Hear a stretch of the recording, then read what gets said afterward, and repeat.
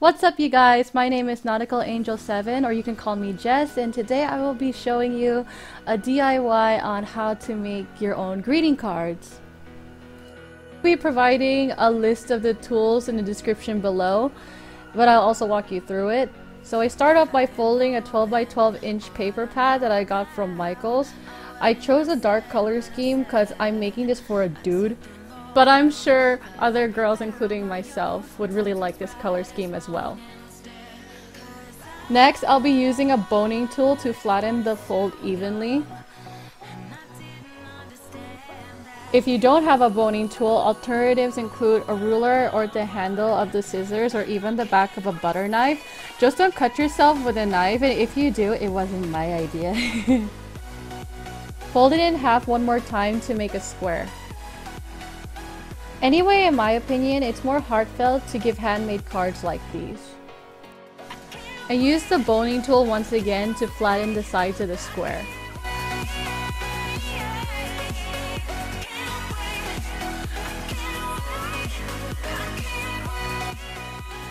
Now I'm going to use this corner rounder to give it a more polished look.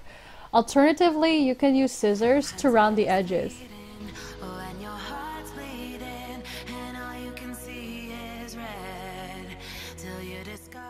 Hey, look how cute that is.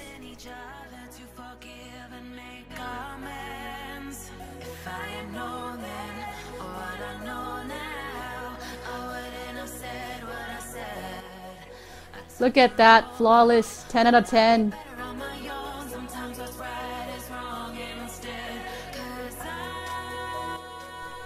This is a cutout in a cardstock from Michael's. I used the corner rounder again, and this will go on the front of the greeting card. It says not just any other day because it's for his birthday.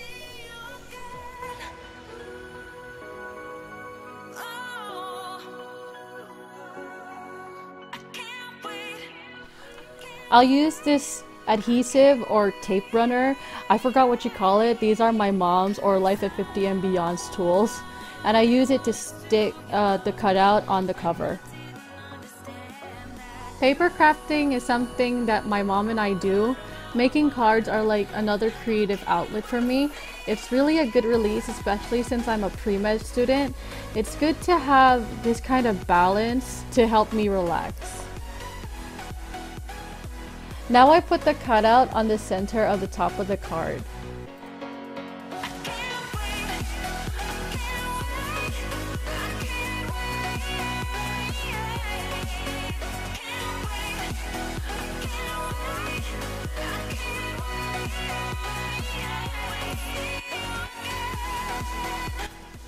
Next off, I'm going to design the interior. I use these other cutouts to use as layers on top of the other. On the white card with gold border, I will write my dedication. To add the pop of color, I use the burgundy scrapbooking paper to give the backdrop some depth.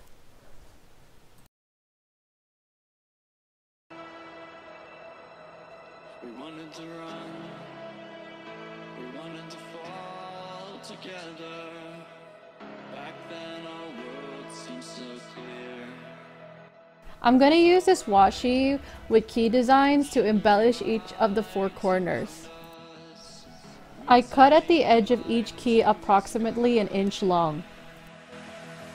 How many worlds would you cross to use the light that's right in front of you? There is no light. So to those of you who are not familiar, washi originated from Japan, and you can get these from Michael's, Joann's, or even the Dollar Tree. It's an inexpensive way to decorate your paper projects.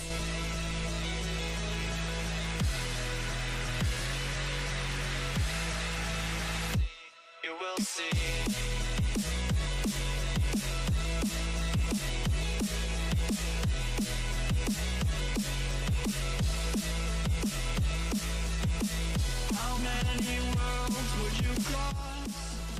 Okay, so tap each of the washis a bit just to make sure it sticks, because it will be horrifying if it unravels.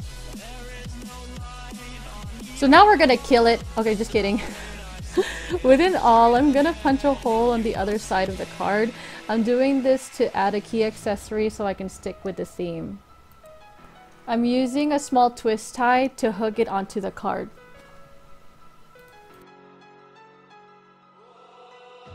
Then I flip it over to the other side to secure it in place.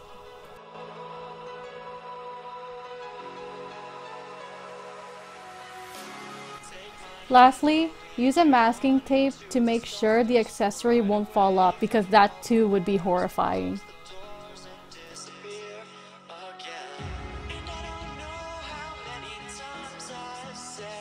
And that should be it. Next time I will show a tutorial on how I made the envelope for this card, but that's all for now. Thank you guys so much for watching. If you like this video, click subscribe to join my crew, and I will see you guys in the next video. Bye bye!